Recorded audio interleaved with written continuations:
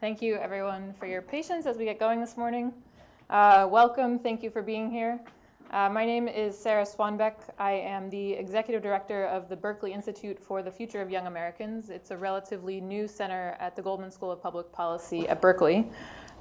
We are primarily interested in things like whether or not we are making adequate investment in the next generation of young people.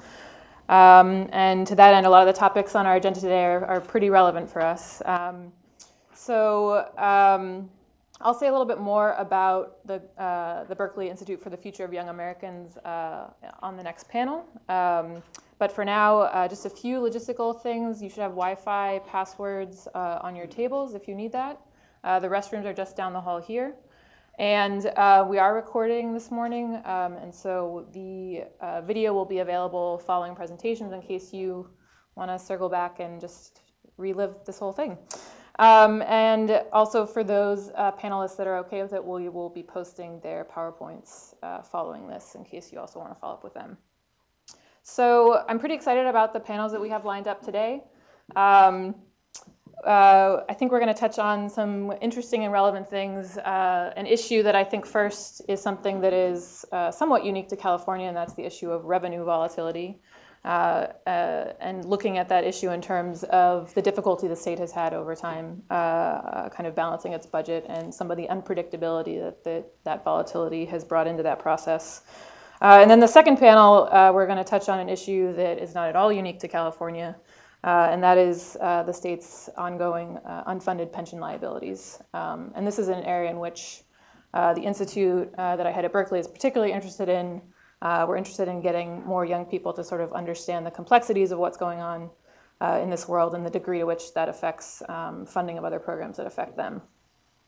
I think it's also a particularly interesting time to be having some of these conversations. We have major tax reform happening at the federal level, which I think is adding even more uncertainty into some of these processes. And then we have a governor who's on his way out, and when he introduced his budget about a month ago, it was a little bit doom and gloom in terms of what's to come for the state.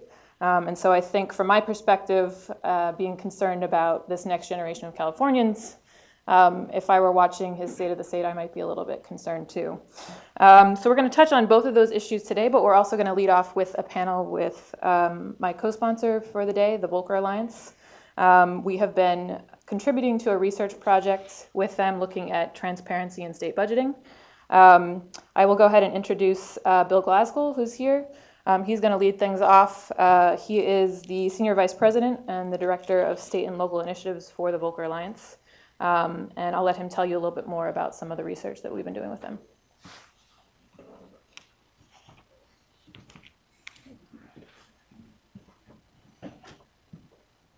Thank you, Sarah, and welcome everybody, and welcome folks watching on the live stream. I greatly appreciate your coming here. Thank you, Noah, for helping me with the slides. So we're looking at truth and integrity in state budgeting. That's the name of the project.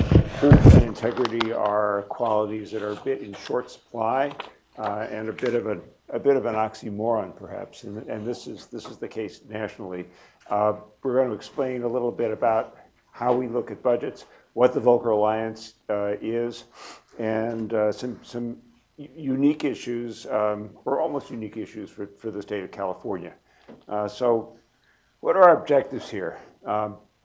We started this project almost 4 years ago when I joined the Alliance from Bloomberg, and we started with several goals in mind.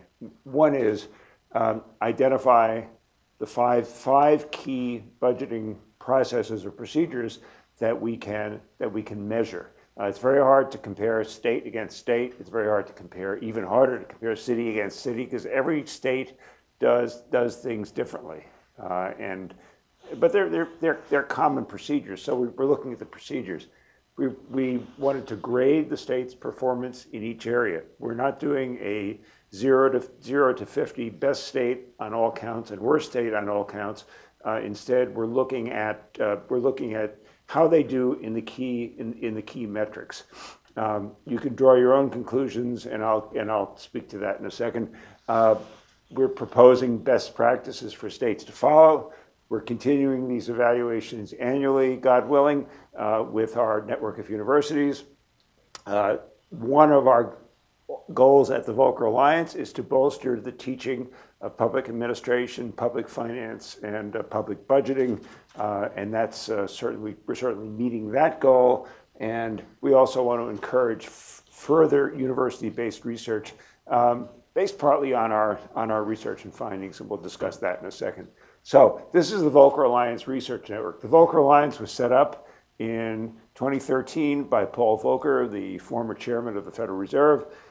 His goal, he's really a lifelong civil servant and the son of a civil servant. His goal is to improve the effectiveness of management of government. So it's a lofty goal, and it's one where you can define it in many ways. So we're looking at it from the state government perspective. We're the successor to something called the State Budget Crisis Task Force that Paul Volcker and Dick Ravitch, the former lieutenant governor of New York, ran just after the recession for several years, looking at some of the larger states and how they have been coping with budget stresses.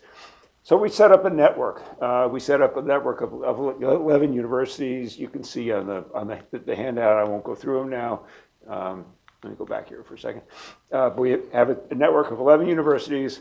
That network looked at about 30 common questions about budget procedures, and from that we derived scores and grades.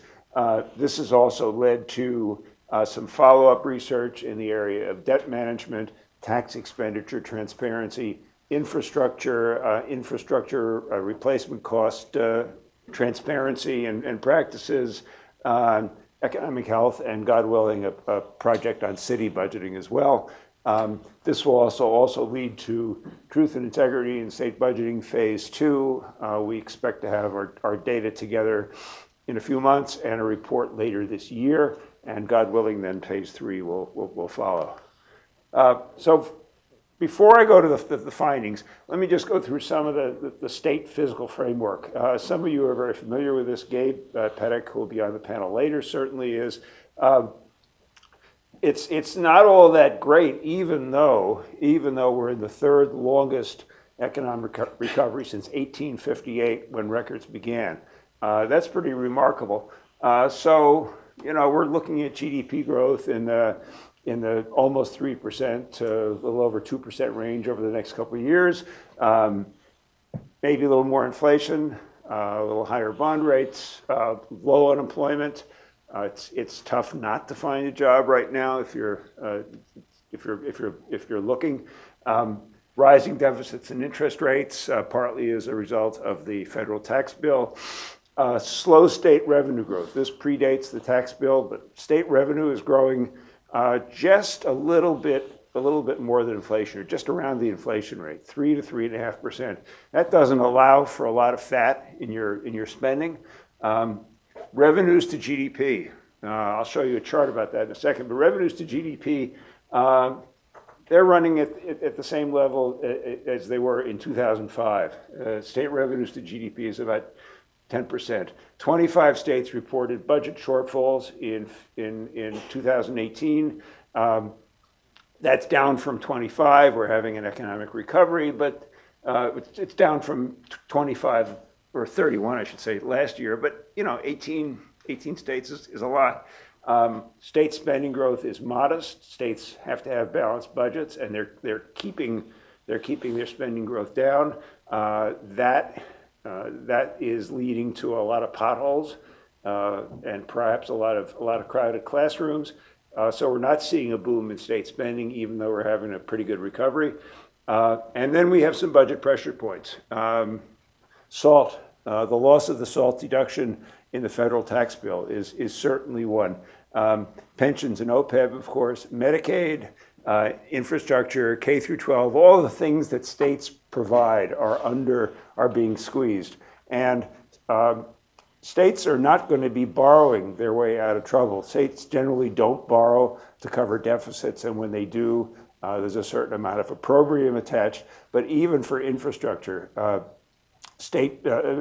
municipal bond issuance in general will be around $300 billion this year. It's a $4.3 trillion market. So this has been down, down, down. It's debt is a bad word, and taking on the extra expense of debt service is a bad word. So states are reluctant to invest in their economic future. So put this in a little graphic: state fiscal stresses. That blue line up at the top, that's the one thing that's growing like crazy. That's Medicaid's share of state spending. Not the federal share, just the Medicaid share. Medicaid was expanded under Obamacare. These numbers are a couple years old, but it's the pattern, really. So Medicaid is about a little over 2.5% of U.S. GDP. Medicaid state spending. Every other category of state spending is flat, and within those categories, an increasing portion is going for pensions, employee health care, retiree health care. So everything is getting squeezed. We don't really have an answer for that. Another way to look at it is, this is from Dan White at Moody's, Moody's Analytics, with full credit. Social benefits to persons, state and local mandatory spending as a percentage of total is widening out. This is a real concern for a state like California, New York, New Jersey, Connecticut, that rely a lot on capital gains for their tax revenue. You've got a mismatch of very volatile revenue and very high and growing fixed expenditures. I don't know what the answer is, but what we're trying to do in our project is expose how the states are coping with this. Some well, some not so well. So what are our best practices? Budget forecasting. We think a consensus approach to revenue forecasting, which California does not use, is the way to go. In Utah and Pennsylvania, bills have been dropped in the past couple months based on our recommendations. It gets a number out there that's harder to argue about, and one that's important. Budget accounting. We think that in an ideal world, states would use accrual accounting like New York City does for their budgets as well as their financial reports. They don't. They don't, and they probably won't, but we're still going to push it. The idea is pay for expenditures in the same year that they're incurred. Legacy costs. All we're asking is that the states consistently make their contributions, their actuarial contributions to pensions and OPEB, which is basically retiree health care. Some states do, many states don't. We did in California for not doing it one year, but it's a big issue because when you don't make your full contribution, you're creating debt. It's a form of voter unauthorized general obligation debt. It's not clear how this will come out, but you keep building it up and building it up and building it up on the side, and all of a sudden it becomes a big issue. Fiscal reserve funds. It's great for states and cities, for that matter, to have rainy day funds, but they need policies to guide. How is the money put in? How is the money taken out? And what kind of rules are there to make sure that the procedures are followed? States that don't follow these rules, we've downgraded. And transparency. Every state should have a consolidated budget website. Most do, fortunately. Every state should also include full disclosure of the cost to replace depreciated infrastructure. Only 2 states do that, California and Alaska. We were proposing, we have a project going to look further into this, why states don't make this disclosure. It's very important because it's another form of debt that's building up off balance sheet. So the grades, we graded all 50 states. You can see in the back of the room, take home with you, our new state budget report cards. These are like stock reports for states. They don't say buy, sell, or hold, but they tell you on the front a little story about why we graded the states the way we did, what the grades are relative to other states in the region, and then a bunch of quant stuff in the back with pretty pictures. So it's easy to understand and useful to take around. So who did what? California actually got 3 A's out of 5 categories, which is quite good. It's one of the better performing states, although it did much less well in some areas, and we'll talk about that in a second. Budget maneuvers, the one-time actions that states use. 22 states got an A, so that says that about half the states are actually running a pretty clean shop, and we like that. We'll see if that continues, if there's another recession. Legacy costs, only 8 states were graded A. States have a big problem. Cities have a big problem in dealing with these legacy costs. Reserve funds, only 15 states got the top grade. 35 states have room to improve. And the 15 states with A's have room to teach other states what to do. Transparency, 2 states, Alaska and California, got an A because of the infrastructure issue. Some states are very good about disclosing a lot of things, but infrastructure is not one of them. The worst graded states, let's look at legacy costs for a second. That should really be at the top. 34 states got a C or worse. So that tells you only 16 states are making their full commitments. And it's a burden and it's a cost. But 34 states have a lot of room to improve. 3 states got a D in transparency, Alabama, Arkansas, and New Mexico. In budget maneuvers, 6 states got a D. Again, that tells you that there are 6 states that have a lot of room to improve. And in forecasting, 4 states got a D. Before I get to California, it's curious, the states with the most A grades were California, Hawaii, Idaho, and Utah. The states with the most D or D minus grades. D minus is our worst. We decided there's no such thing as a failed state. The cop cars are on the road. The health department continues to inspect. The taxes get collected. Even in the worst states, stuff still gets done at some level. But the most D's, this is hardly surprising, would be Illinois, Kansas, and New Jersey. Connecticut it comes up close behind. I think Connecticut did better in our survey just because of the lag in the data. But Connecticut is a rapidly worsening situation, as is Pennsylvania, that has a great deal of difficulty not only passing a balanced budget, but funding one. So that's another trouble spot to watch. California versus the Pacific states. You can see this on your report cards. And for those of you watching the live stream, just tune into our website, volkeralliance.org, VOLCKER alliance.org. It's all up there, and all the report cards are downloadable singly or in the whole bunch. But California, did okay in budget forecasting. California does not use consensus forecasting.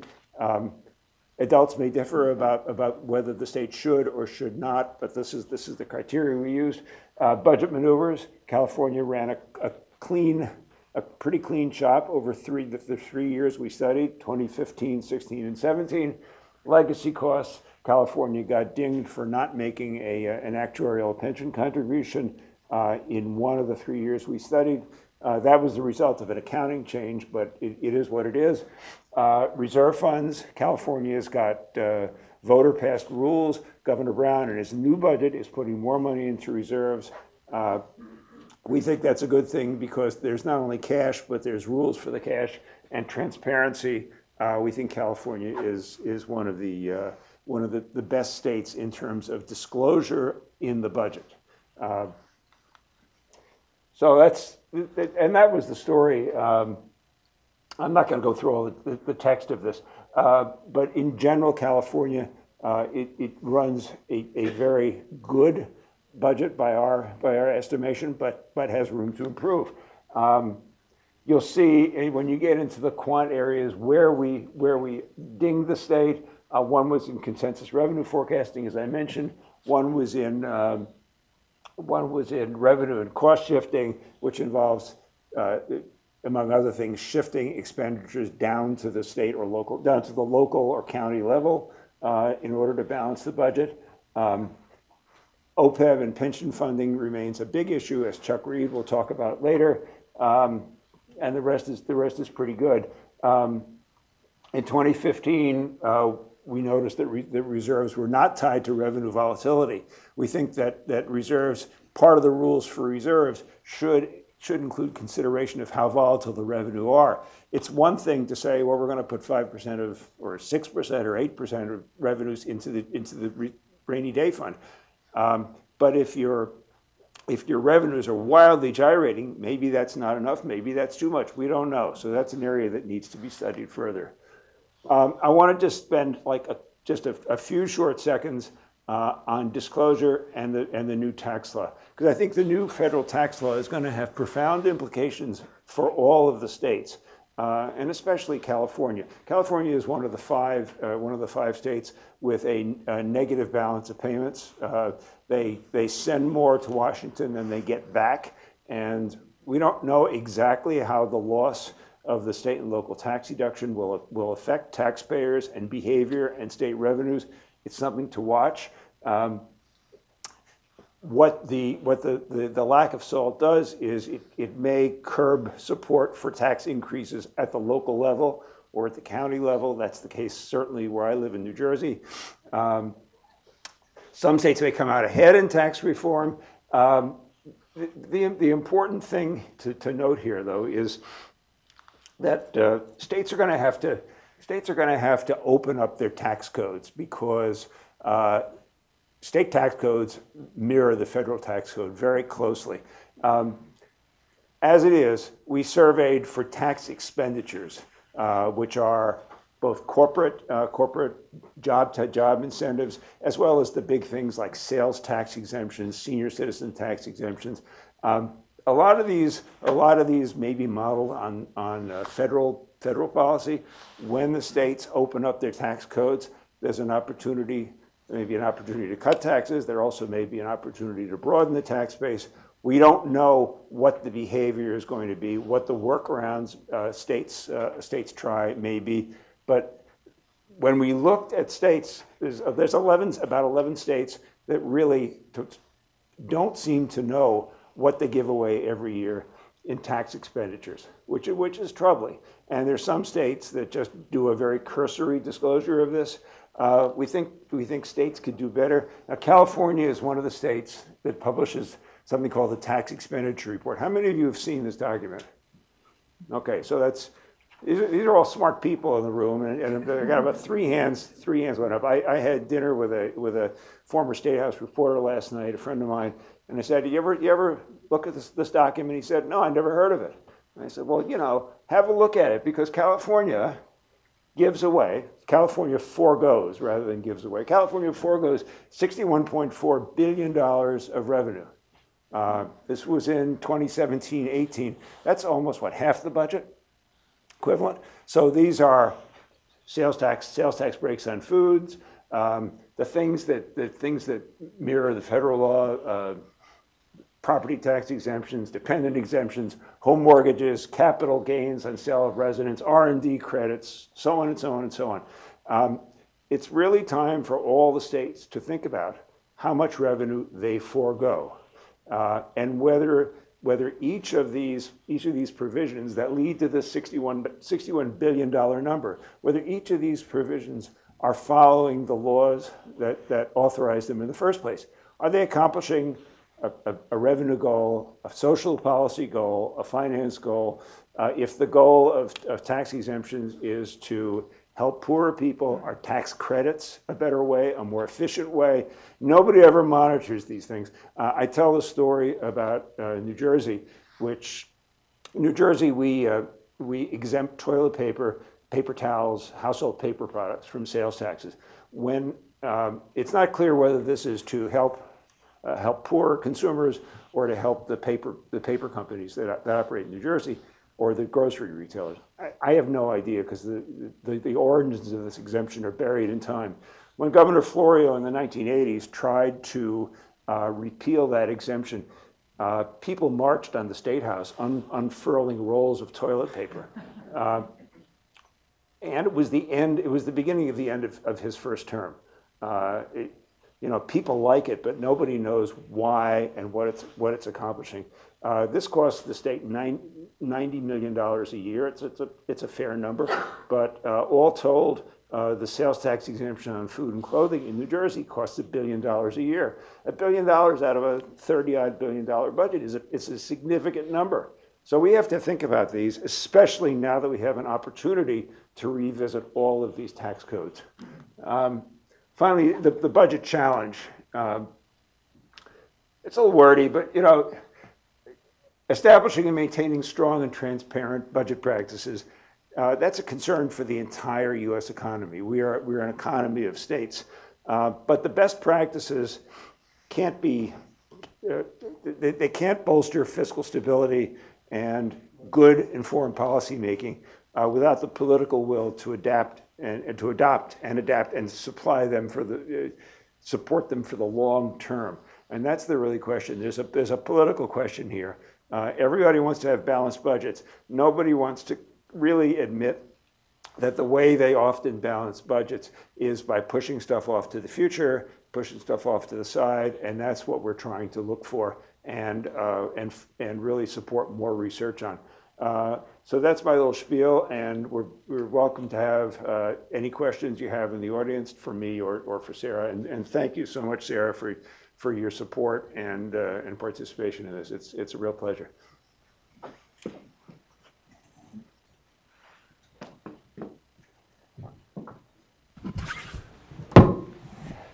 Yes. Are you going to do some Q&A first? Oh, okay. Well, yeah, you're up front, and if you have a question, wait for the mic to come by. Hi there. I work for a local government, and we similarly have concerns about CalPERS, our pension costs increasing. And I'm curious what you think about ideas to set up portable 401ks for employees. I guess this is something that's done maybe at the federal level.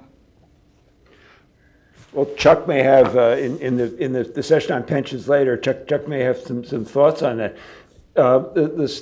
Some states have moved to a system where they've frozen the existing pension system and set up 401ks. You know, in theory, that's great, but the devil's in the details. So when Michigan did this, they didn't adequately fund the frozen pension system. And so all of a sudden, Michigan found itself having a new pension crisis. Utah was more successful in this. So it can be done, but it needs to be done properly. The second point is that 401ks are not necessarily cheaper and may actually be more expensive than defined benefit plans. Because you're running a lot of smaller accounts. So I think the 401k industry needs to become more sophisticated in terms of shaving costs, and so the costs don't go to the bankers, the brokers, the record keepers, all the different people who have hands in the pie. The portability is wonderful, and that's really one of the issues of that government pensions have today, is that younger workers would like to move around. If I'm in the CalSTRS system, I can move around jobs in California. It's a big, it's the 8th largest economy in the world, so you can move around a lot. If I'm in the pension system in Rhode Island, and I want to find a teaching job somewhere else, I'm limited, and the market's limited, and my pension won't travel with me. So it would be nice to see a more portable retirement system like we have in private industry. And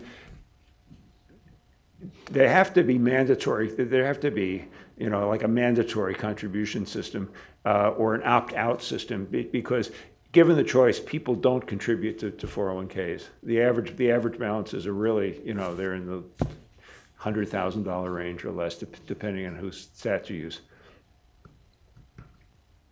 Any more questions? Oh, sorry, Gabe. How many states do you? You want to wait for the mic because we're live. I was just curious about the partnerships you have with other states. How many, like with the Goldman School, how many do you have around the country that are analogous? Phase one, we worked with 11 schools. All of them public universities. I'll try and count them off my fingers. I might get to 12. I might get to 12, but let's see if I can. Let's see if test me on this. Here in California, it's Berkeley, University of Utah, Arizona State worked with us on phase one.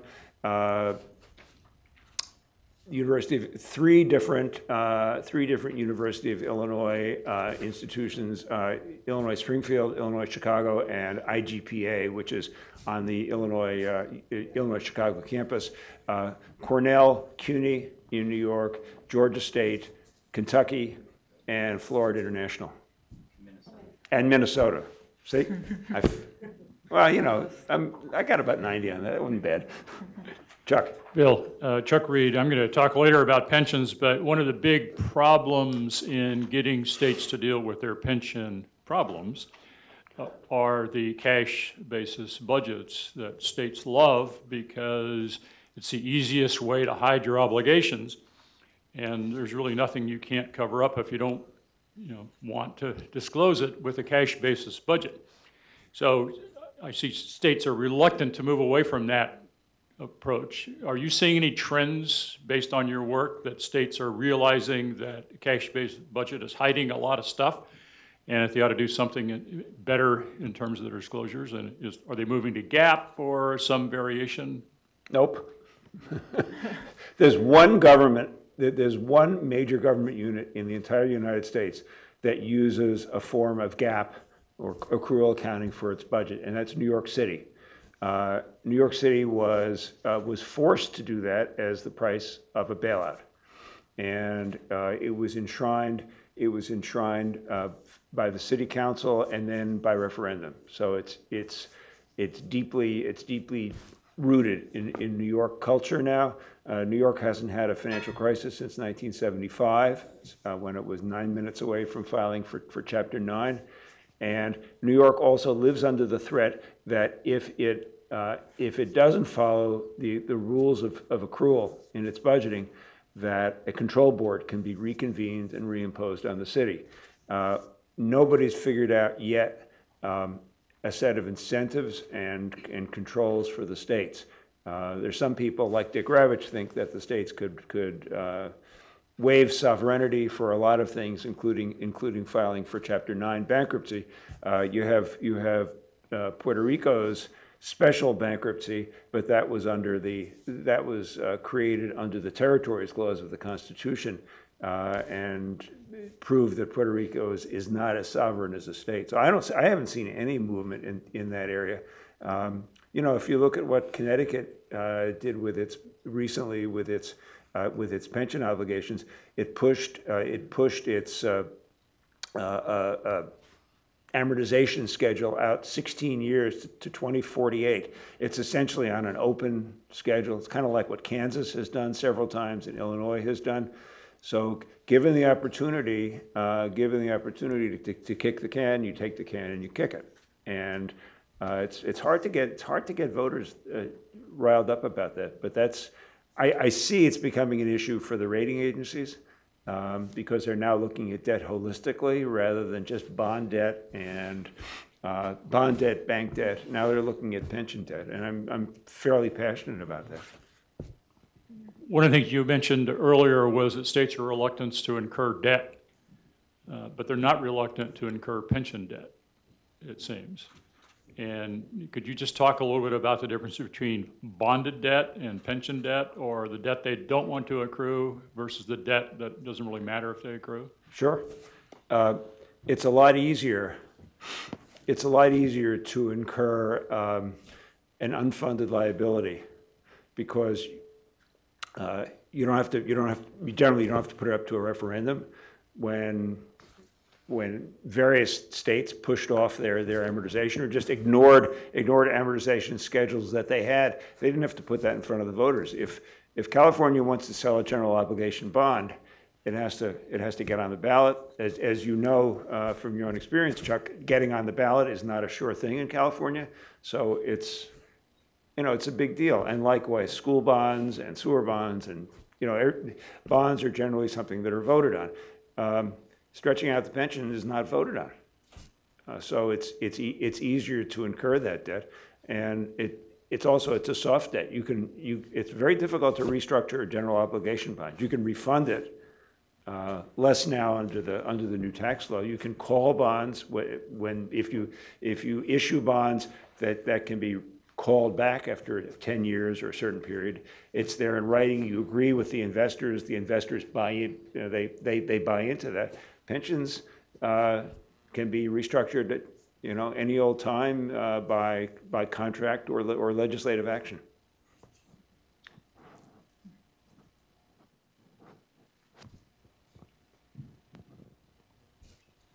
Any more questions?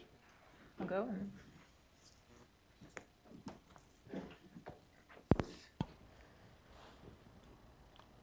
So I am going to expand a little bit more on what the institute that I had at Berkeley is up to and how we're tied into all of these discussions today, and how we got connected to the Volcker Alliance and the work we've been doing with them. So just in terms of our general mission, I think it's a pretty unique one, and I think it's at the sort of confluence of a lot of issues that I care about, and I think that the Goldman School does really well, and it's in particular looking at millennials, although we're not supposed to say millennials anymore because that apparently is a loaded term. We're supposed to say young Americans or young Californians. So that is primarily our focus area, and we're really concerned with something we're calling political and policy demography. So how does age interact with politics and policy? So just as an example, some of the kinds of questions that we're interested in answering, how do we adequately invest in the next generation of young people, whether that's K through 12 or higher ed, looking at how we're actually investing in things like infrastructure or not investing. And then also, how do we do that at the same time that we take care of an aging population, make sure that retirement is rewarding, and how do we do that while the number of retirees is going up and healthcare costs are exploding? It's a really pretty challenging question. And so, I think we also have some interesting things with this particular group of young people coming up. They're more diverse. They're the most diverse generation in history. They're the most educated. I think finally in the last year or so, young people took over in terms of the largest voting bloc in the country, although they don't tend to vote at the same rates as older folks, and that's maybe a topic for another presentation. But again, we're interested in, if young people aren't the ones showing up to vote, are their interests being well represented, and are these kinds of investments that would benefit young people actually being made? So we're really concerned in, how can we do the best by everybody, and it's a tricky question to try and answer, and there are a lot of trade-offs. So just to kind of zoom out for a second, the institute was founded looking at this big idea of what's going on with entitlement programs at a federal level, and really being concerned looking at the expansion of entitlement programs like Social Security, Medicare, Medicaid, and what that's doing to the federal budget. In particular, what that might mean in terms of these investments in young people. Again, these are just projections. This is CBO data. It's a little old, but just shows you that these programs are expected to expand quite substantially over the next 60 years or so, and eventually would make up about a quarter of GDP, which is a huge expansion. That in and of itself wouldn't necessarily be all that concerning, except at the same time, we have all of these demographic shifts happening. We know that fertility rates are declining. The boomer population is just hitting retirement now. And so if we look actually here at the ratio of sort of working age population to those 65 and older, you can see that in the 1980s we're at about a 5-to-1 ratio. And now projected out into 2060, I mean, that's really coming down quite a bit to about 2.5 workers for every retired person. So, that's fewer people to kind of support this aging population. So to that end, the center's been doing a little bit of work just to look at some of these trends over time. And this next graph, this is current population survey data. I had a grad student working for me last semester, James Hawkins, who pulled this together. He was basically interested, and I hope you can see it on this screen. This is just a breakout of income from different sources, and so I won't go into all of these categories, but that blue at the top is wage earnings.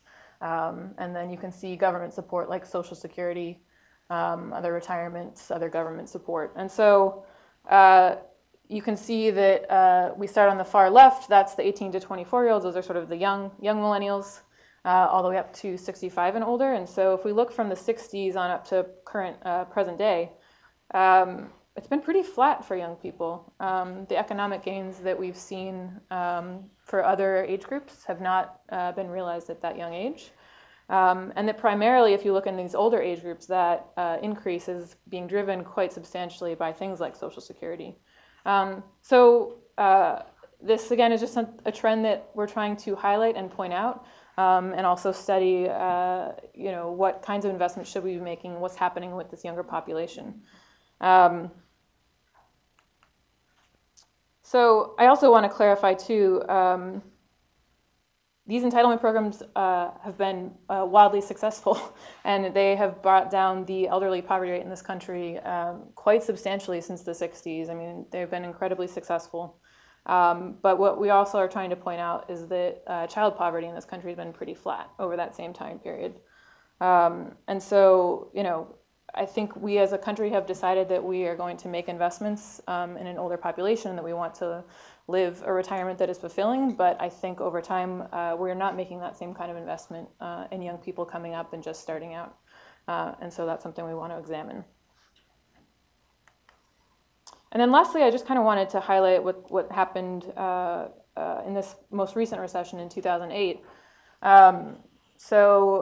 This again is broken out by age group. That top blue line is these young millennials, 18 to 24. They, on average, have higher unemployment rates than other age groups, which makes sense. But they also tend to be more hard hit by recessions. So you can see that their unemployment rate skyrocketed up to about 18% there in the 2 years following the 2008 recession. And then in terms of their recovery, they're a little bit slower to recover from that recession.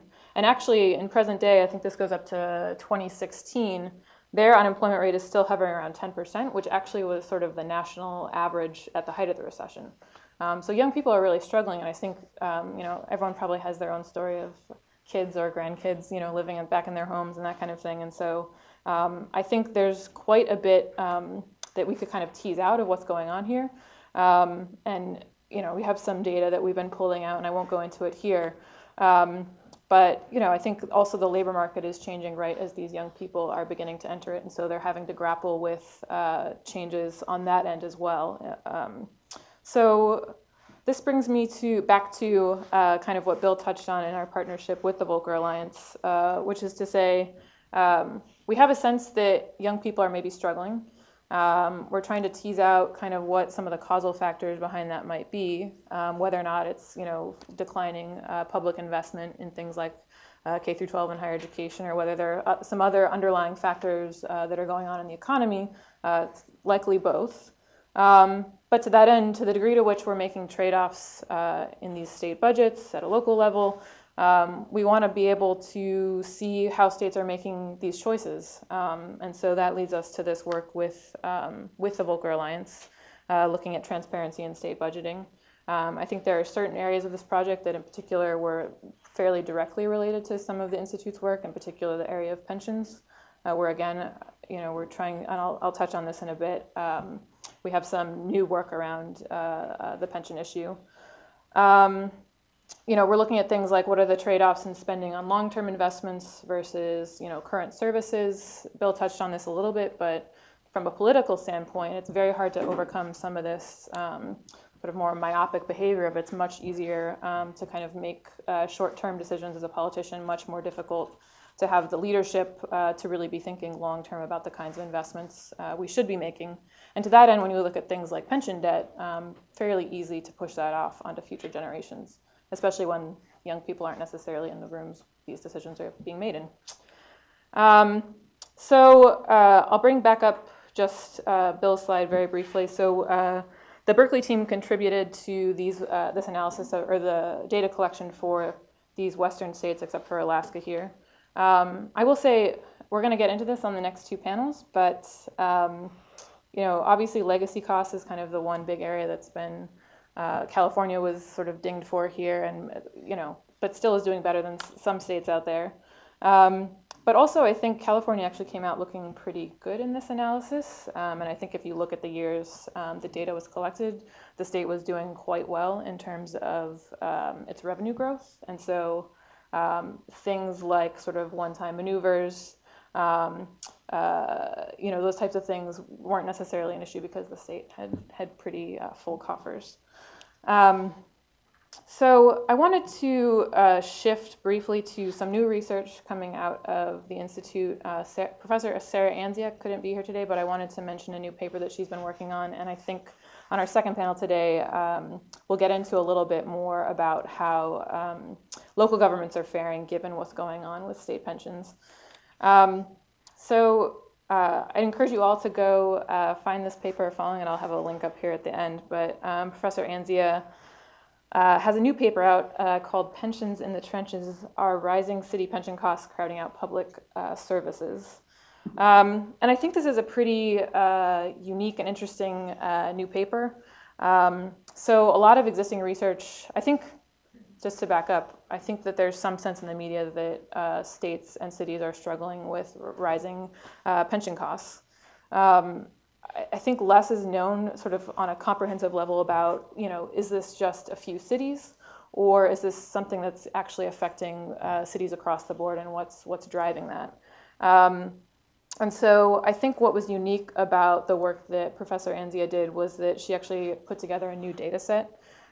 She actually has annual pension expenditures from 219 municipal governments from across the country, which she sort of sampled to pick those cities. Sorry, and she basically was able to collect data from the city's CAFRs on pension obligations, employment, and then also expenditures.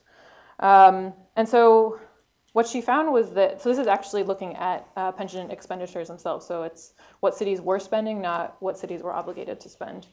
And so I think that's actually the more relevant question when you're looking at whether or not other services at a local level are being squeezed out. And what she found is that pensions are rising everywhere. On average, if you look at inflation-adjusted pension expenditures, you're looking at about a 69% increase between 2005 and 2014. And in about a quarter of the cities that she analyzed, pension expenditures have actually more than doubled. That said, there's a lot of variation across these 219 cities. She found that large urban areas and cities that have collective bargaining laws actually spent much more per employee, and that was smaller. That was more than in smaller, more rural areas. And I can just show you one of her charts here. If you just go row by row, you kind of go smallest cities to largest cities, and these are just pulling out some examples. And you can see that there is some variation over time. I think, so like one example, if you look at Dallas, Texas in this last row, it's the third one from the right. One piece of the analysis was a little bit tricky, and I think something that Chuck already touched on was if cities issued pension obligation bonds, that would show up as a really large expenditure, obviously, in one year, and then it would look like they had decreased their spending in subsequent years. So that was sort of one potential issue with the data that was hard to tease out just based on CAFRs and other financial documents that she had. The other thing is, like, if you look at Chicago, which is the far bottom and the far right, obviously if cities are struggling, you would find that some of them, like Chicago, would actually decrease their pension expenditures over time. So it's not really, in terms of just looking at pension expenditures, you can't really tease out from this like how well are cities doing because of some of those issues.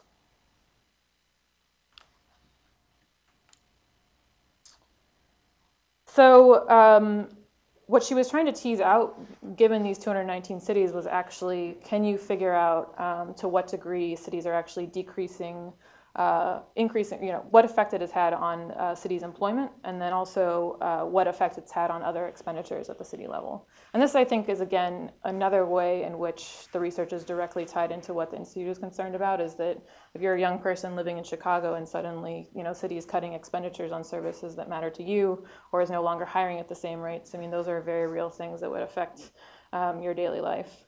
So actually she found, her main finding in the paper was that a 10% increase in per employee pension expenditures was associated with a 0.73 average drop in city employment over that time period that she studied, or in the following year, I should say.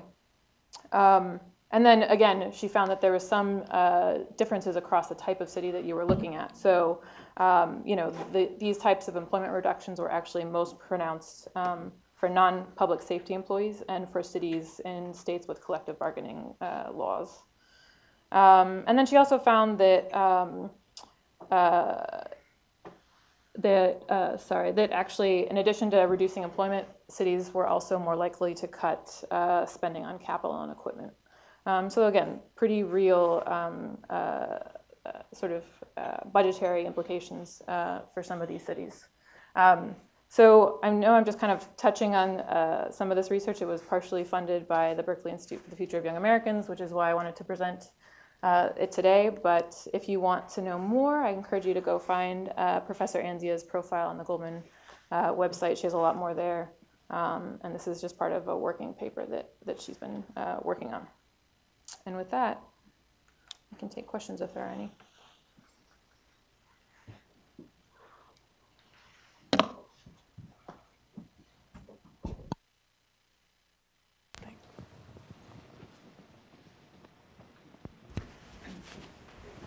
Hi, Mark Jaffe from the Reason Foundation. Hi. I was really interested that you started on the federal side.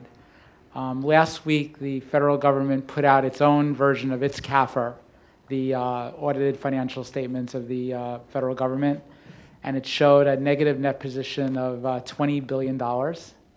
And that didn't include $49 billion of unfunded Medicare and Social Security obligations. So I'm wondering, do you think that it might be possible to take the tool set that the Volcker Alliance and the affiliated universities are doing and apply it to the federal government as well? That's probably a question for you. I'm just saying, boy, I don't know, honestly. It's because I don't know enough about federal accounting. The fact that the federal government has no capital budget is itself would be an issue in doing this type of evaluation. Everything is done by annual appropriation. And the fact that realistically the federal government doesn't have a budget is also a disincentive. The federal government has spending plans and funding plans, and they last for days, weeks, months. Side deals like the sequester, Simpson Bowles. So I'm not sure what the federal budget is anymore to do this type of analysis. And you're right on looking at a financial statement. The Social Security is in a trust fund. It's related to the budget, but it's often its own world.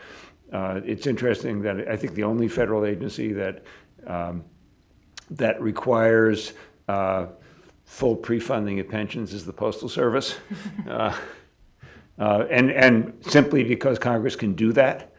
So I would be. I think a lot of these principles apply to the federal government. I'd need a lot of time and money to take it on.